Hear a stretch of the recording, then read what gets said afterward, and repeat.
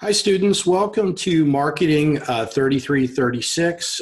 This is the lecture for Principles of Marketing, Chapter 2.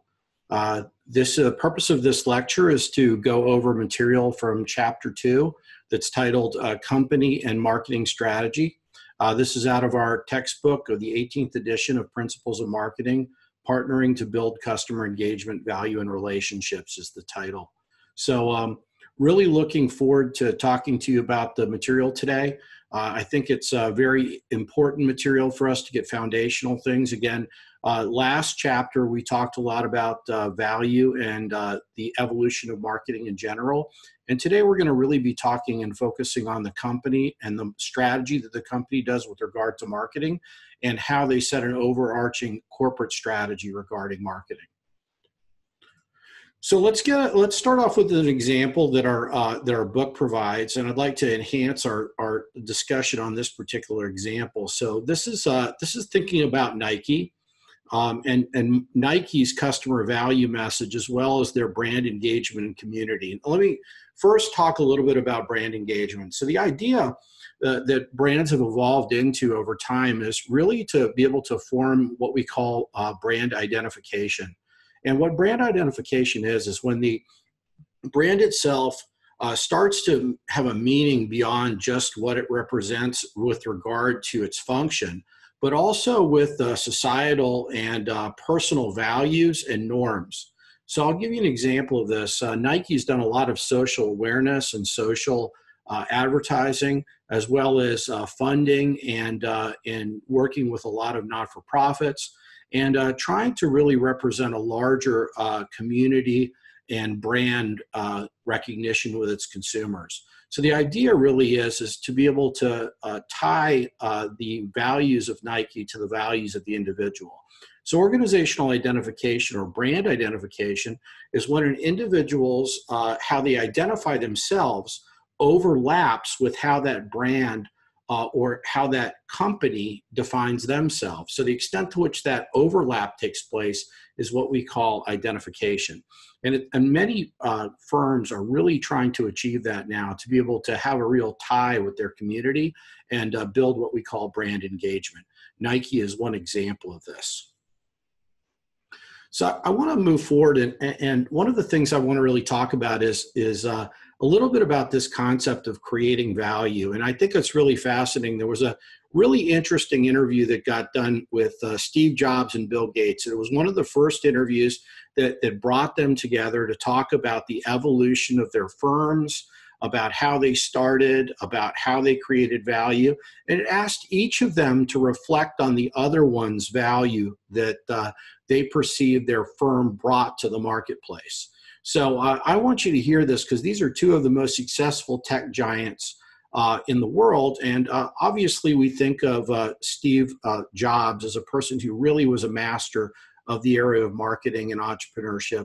And Bill Gates is clearly a person who has worked on marketing as well as innovation across both of them. So let's hear a little clip about them and about their stories and reflect on that for a minute.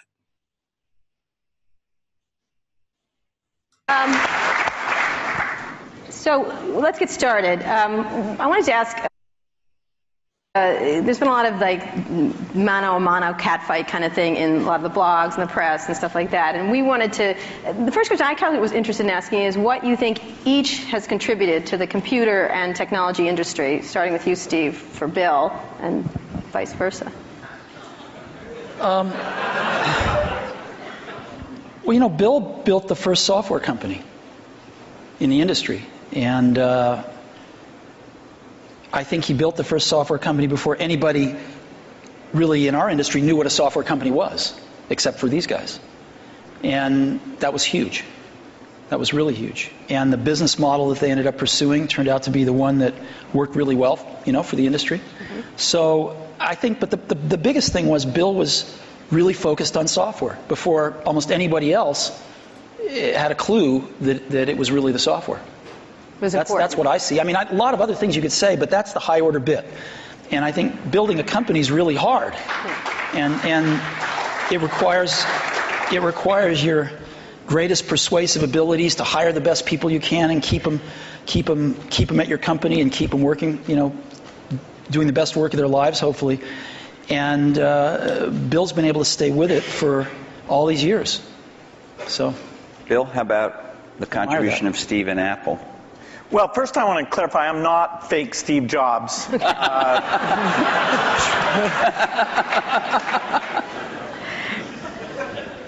What Steve's done is quite phenomenal. If you look back to 1977, that Apple II computer, the idea that it would be a mass market machine, the bet that was made there by Apple uniquely, there were other people with products, but the idea that this could be an incredible, empowering phenomena, Apple pursued that dream.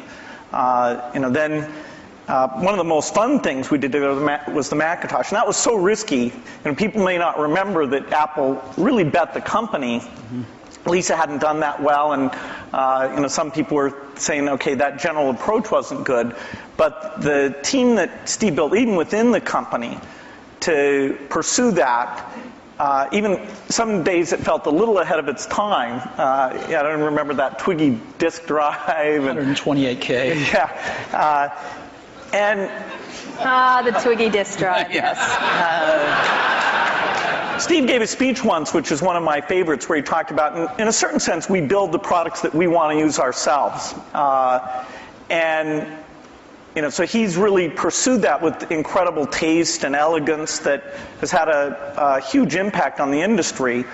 And his ability to always come around and figure out where that next bet should be has been phenomenal. Apple literally was failing when Steve went back and reinfused the innovation and risk-taking that have been phenomenal. So the industry's benefited immensely from his work. We've both been lucky to be part of it, but I'd say he's contributed as much as anyone. We've also both been incredibly lucky to have had great partners that we started the companies with, and we've attracted great people. So everything that's been done at Microsoft and at Apple has been done by just remarkable people, none of which are sitting up here, Okay, so you got a chance to be able to see a little bit of information about how they define the contributions of their organizations with regard to bringing value to the market. And I thought one of the really interesting things is that you had Gates reflecting on how Jobs talked about how he really was in touch with the consumer or the end user, to be in the sense that he built products or software that he thought that others would find valuable to use because he found it valuable. So he really wanted to be in touch with that user and really understand what that person was needing or valuing in the marketplace. And that's what we get at in this idea of customer value. And I'd like us to think a little bit about how companies strategically think about building and generating value, and the marketing functions strategically across the firm. So let's start off with a large definition. So many of us have probably thought about marketing a very micro phenomena, but let's think of it from a macro perspective. So strategic planning is the process of developing and maintaining a strategic fit between the organization's goals and capabilities and its changing marketing opportunities.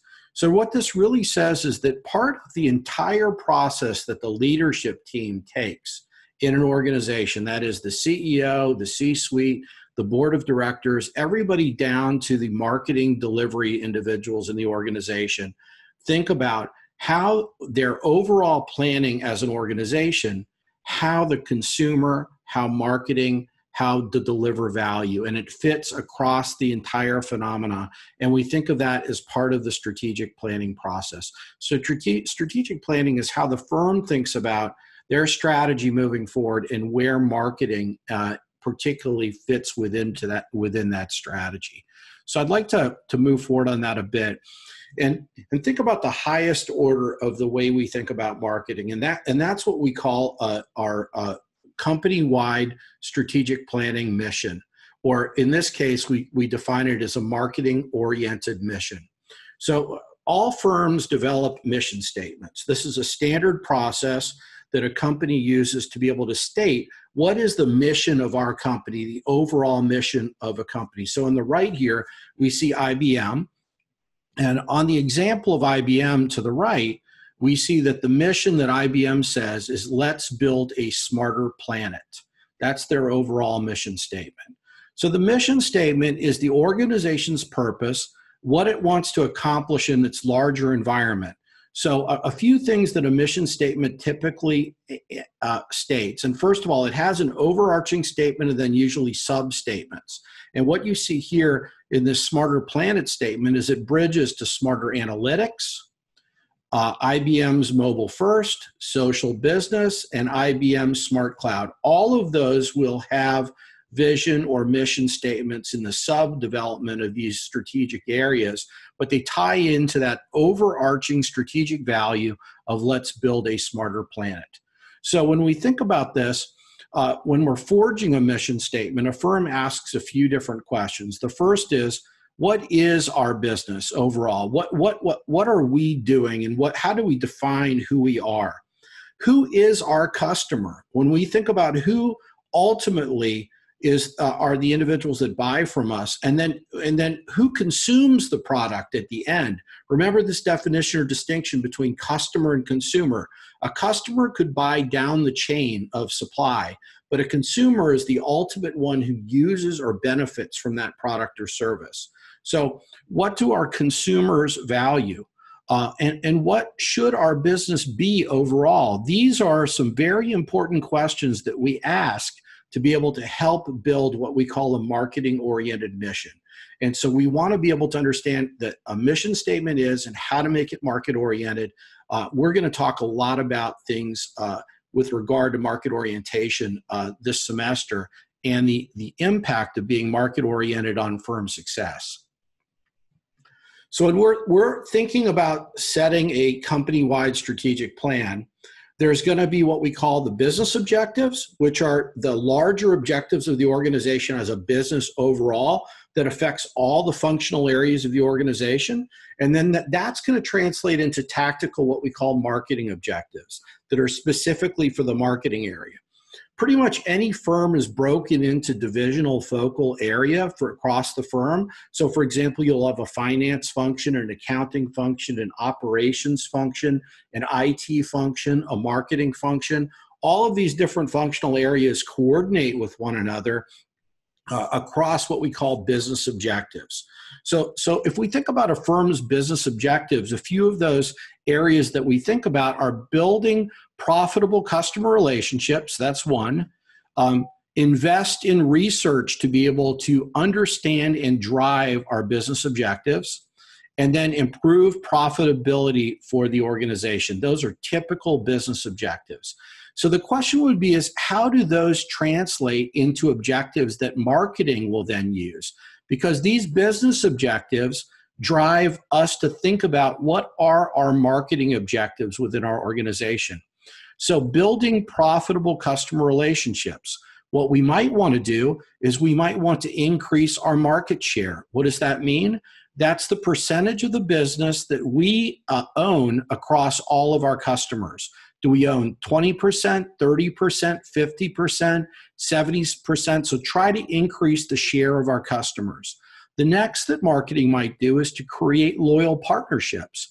And that is to make sure that the partners or our supply chain members, as well as our end consumers, like we talked about, are loyal. They come back and buy from us on a regular basis. So they have a lot of loyalty. So we're not having churn, what we call, where people leave and we have to create new relationships over time. So we bring in loyal and profitable customers. And then lastly, marketing might have an objective of increasing promotion. And that would be to increase the awareness and visibility of our products, our brands, into the marketplace to help us achieve these. So this is our overall business objectives, and you can see how these might transfer into what we call our marketing objectives down below.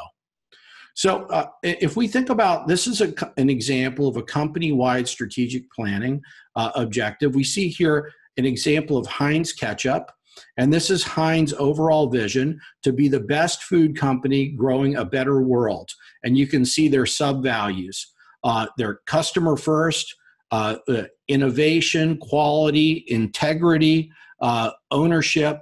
So being able to think about the value across that they bring to the marketplace and what are the values that they show as a firm. So this drives into Heinz's overall objective is to build profitable customer relationships by developing food superior in quality, taste, nutrition, and convenience that embraces its nutrition and wellness mission. So this is the overarching statement, and you can see where that might drive the mission of Heinz with regard to the marketing specific functional goals and objectives. So whenever we're thinking about strategically designing or working with the marketing function overall, one of the things that the firm thinks about from a strategic business planning perspective is what we call the business portfolio. This is a very important term for us to understand going forward in this semester because we'll be talking about terms like business portfolio and portfolio analysis many times when we move forward, whenever we talk about strategic level information in the class. So a business portfolio is the collection of businesses and products that make up the company. We're going to talk about portfolio analysis in a few minutes using what we call the BCG Matrix. Our book talks quite a bit about that, but I want to give some examples of that. But when we think about things, we think about our business portfolio. So this is a company may have a collection of businesses, and that is they have different businesses within an overall overarching company. So I'll give you an example. Siemens Corporation. Siemens has a number of different divisions that have different types of business. So they have an energy business. So they work with corporations, with governments, with all kinds of entities to build power plants, energy grids, energy solutions. And that may be one of their businesses. But they also have another business, which is what we call the consumer goods business, where they build toasters and telephones and other electrical equipment. They also have another business, the healthcare business. And within the healthcare business, they do scanning machines. They do x-ray machines, CT scans, MRIs, all those kinds of medical equipment that many people use within the medical industry. So they have different things within what we call our business portfolio. And within that, they have products that they represent across the organization as a whole. So one of the things that firms often do in this is they create what they call a portfolio analysis. And this is when they actively analyze how are all these businesses doing across our organization? How are our products doing relative to each other? Where should we set our priorities for investing in these products and these services across the organization? And that translates down into the marketing strategies as well within the firm. So it's important for us to know this, what we call this portfolio analysis. And we're going to get into this in some more detail in this lecture as well. So the first thing to understand is there's a business portfolio, which is a collection of businesses or collection of products that we have that we sell in the marketplace. And a portfolio analysis is where we analyze this strategically to determine what the emphasis or priority of how we invest in these various elements into the marketplace. So within any company, a company is broken into what we call strategic business units within the company, and those are called SBUs.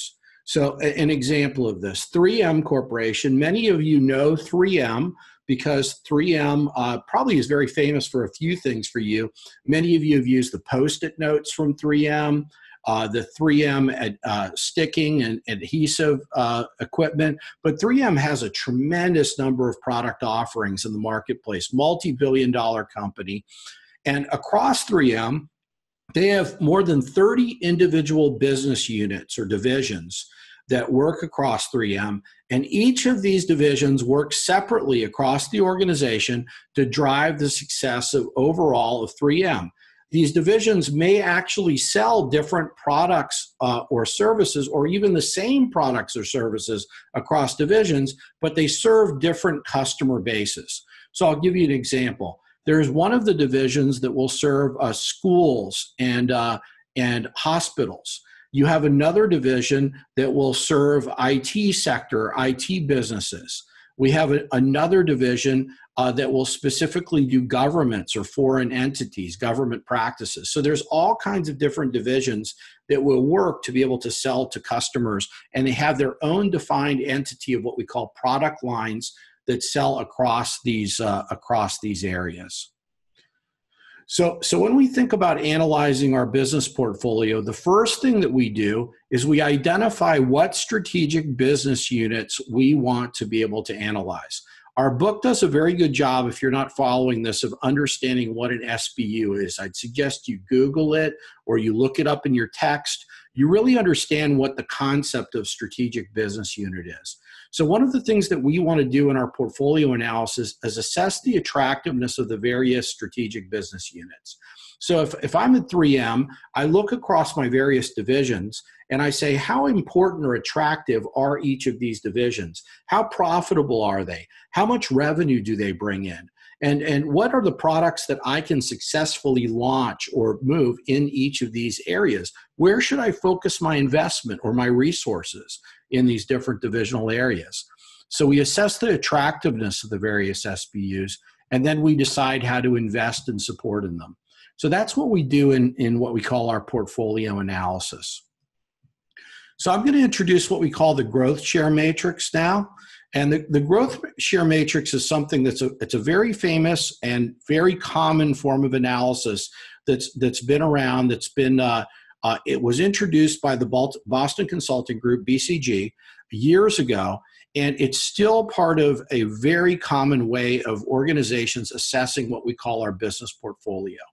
So the growth share matrix is a portfolio planning method that evaluates a company's SBUs in terms of market growth rate, a relative market share. Those are the two dimensions. So let's look at it and see what we mean by that, and really try to understand this concept. I think this is going to be an important one for us all to understand moving forward. So if we look at the two dimensions here, the first dimension, which is right here, is from low to high, what we call market growth rate. So what does market growth rate means? It means is that market growing rapidly? So is it an expanding market? Is it a stable market, or is it a shrinking market? Okay. So if the market growth rate is very high, where people are buying more and more and more of something, there's greater and greater demand over time for something, that would put it up here in this is what we call the high market growth rate. A low market growth rate is where something is not, the market itself is stable. It's already hit its saturation. You're not going to get a lot of growth in that marketplace. So a lot of times innovative products or innovation in a category across things generates what we call a high market growth rate. So very innovative things drive market growth. However, there are other things that have been around for a long time that still have a lot of demand, possibly, but have a low market growth rate. So if we think about the total market growth rate of things, we could have high or we could have low market growth. The next thing that we have, and it goes in this direction, you'll see from low to high, is relative market share. Now remember market share, so if we have a complete pie of everybody out there in the marketplace, and this is all the people who could potentially buy our products. So let's say cell phones. This is the complete buy of everybody in the US that would potentially buy a cell phone. And the question is what percentage of the US buys our particular cell phone or that cell phone?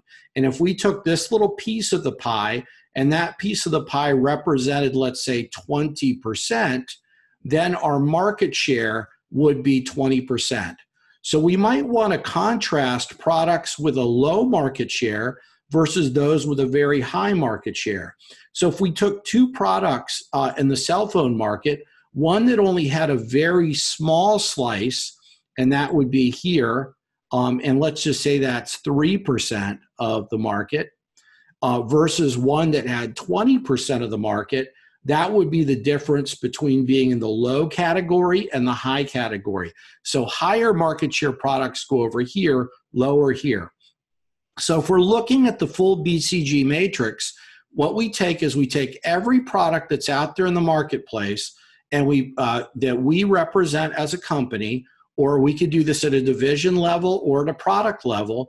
And what we do is we plot those businesses. We plot those businesses on this grid, and we put a dot on the grid for where we are with those businesses. So, and I'm going to show you a little video here in a second that represents this in a little more detail. And this is actually a video that was generated by the Boston Consulting Group that can discuss the actual BCG matrix, which I think you'll think is useful to be able to understand this BCG concept. And we'll revisit this in a minute as well after we see this video to really understand the concept of the BCG represent.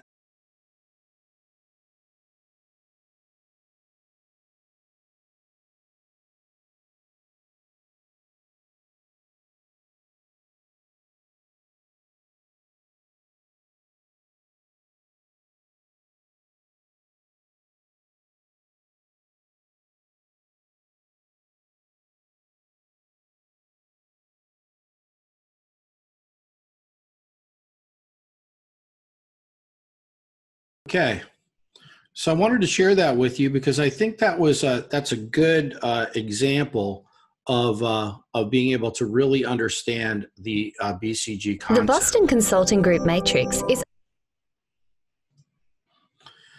So a couple of things that I want to mention about this BCG approach. There's a few downsides to the BCG approach that companies should consider. The first is the difficulty in defining what SBUs and measuring what we call the share growth. So one thing is we want to define how we divide our company up into pieces. So some companies, it's not so easy to divide the company's opportunities into individual pieces. It's probably the easiest when a company has, let's say, 10 or 15 products, and then they do it at the product level. But if we want to do it at a segment or market level, that becomes much more complicated. The other thing that's a lot more difficult is actually defining where growth is coming. So sometimes it's obvious to see that a market is growing. So I'll give you an example of this. So for example, the online distribution of food, that market. So that market where people actually have food delivered to their homes in the United States, that market is obviously growing. People are increasing their demand for food delivery to their homes. And particularly under COVID, that's a growing marketplace. So that's an obvious growth point. You're seeing a surge in growth. But there are other situations where we have a marketplace where we're not really sure if it's going to grow. We believe it might grow, but we're not sure. We're not actually seeing this massive growth rate. So we have to be able to evaluate the potential for growth. The next is this type of analysis can be quite time consuming. It often brings together a large group of individuals to debate these concepts, and can be quite expensive to be able to bring the resources together to be able to understand what's happening. It's also a focus on current business and not as much on future planning, because it really doesn't let us think so much about the products and things that we're going to bring out in 5 years. It's mostly focuses on what we have now and what our portfolio of business is doing at this point in time. So this is an important thing for us to think about. And we should really think about understanding this concept well. Okay. All right. So next, I'd like to think about as we move from the BCG matrix. Hold on a second.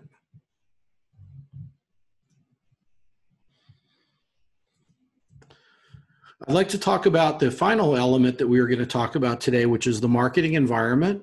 And particularly, this is an area that I think we should start to know some definitions around, as what is the total marketing environment and where does marketing fit within this total environment? So this is a figure that I want us all to become familiar with, to be able to understand what are these elements that fit into what we call the marketing environment. And we need to know the definition of these various elements. We've talked about many of these, and our book goes through this, but we're going to be talking about each of these elements throughout the semester. So if we look at the center of any company, The center of any company is the customer value and relationships that we're trying to build. And here we talk about this segmentation, targeting, differentiation, and positioning. We talked about that yesterday, which is we divide our market into segments. We pick those segments that we're going to target.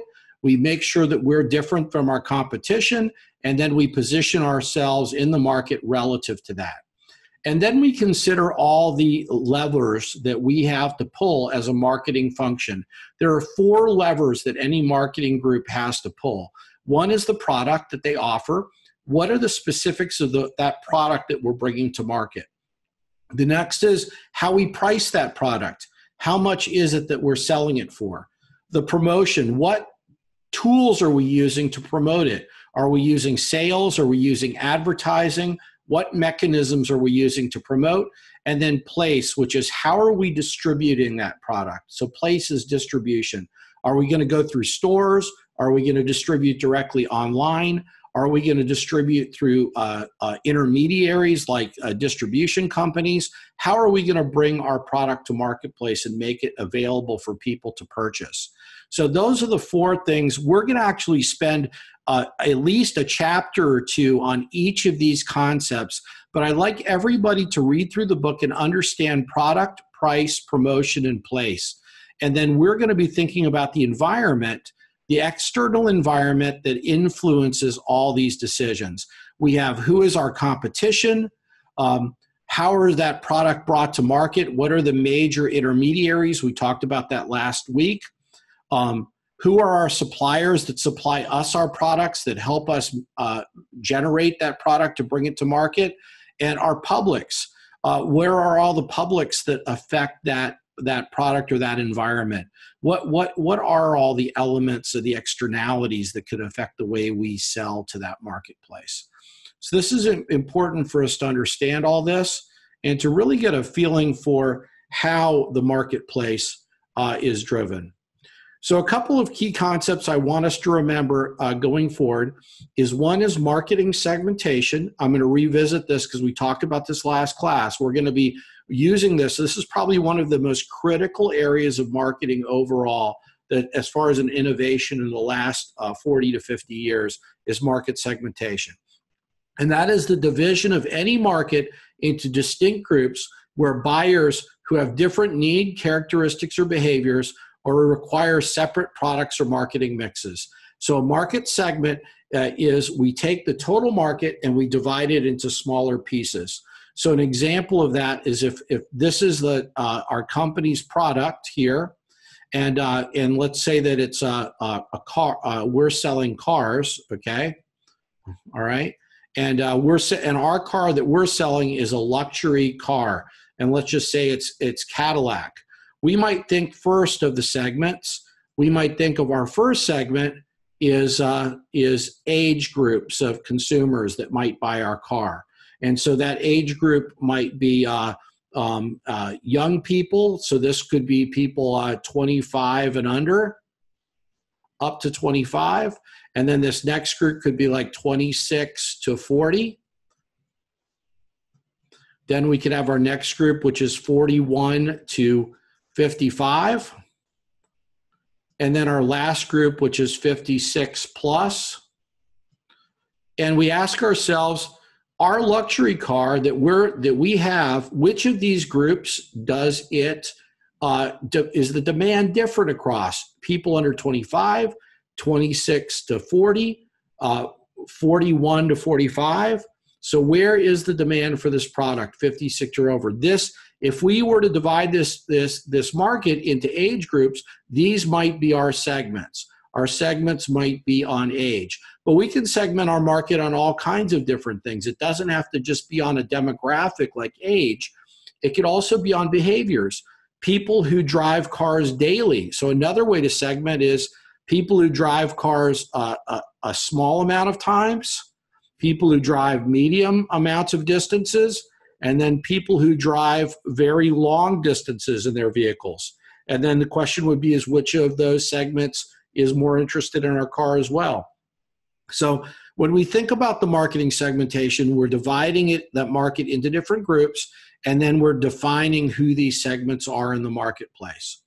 From that, we choose our target market and our positioning, and we differentiate ourselves. Remember, these are the internal grids within it. So I want you to understand these terms. I want you to understand market segmentation, what a market segment is, how are we targeting. So we want to choose, we want to evaluate each segment to see how attractive it is to us. So if we think one segment is far more demand for our product than another, that's going to be a more attractive segment.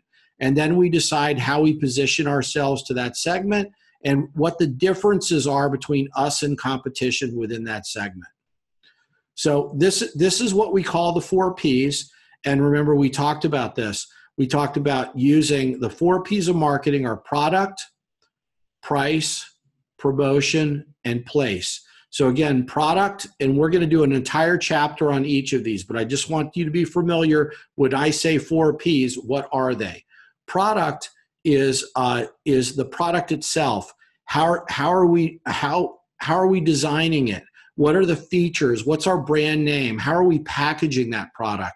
So everything about the physical product itself. Price is how much is it going to cost? Are we allowing for discounts? Are we giving people the ability to finance the vehicle or buy it outright? That's price. Promotion gets to advertising, selling, direct or digital selling. So this gets to how are we getting the word out about our product? And then place is how are we physically distributing that product? What channels are we using? What locations? How much of the product are we distributing? What firms are we using to transport or physically deliver the product to a consumer? So that's basically everything for today.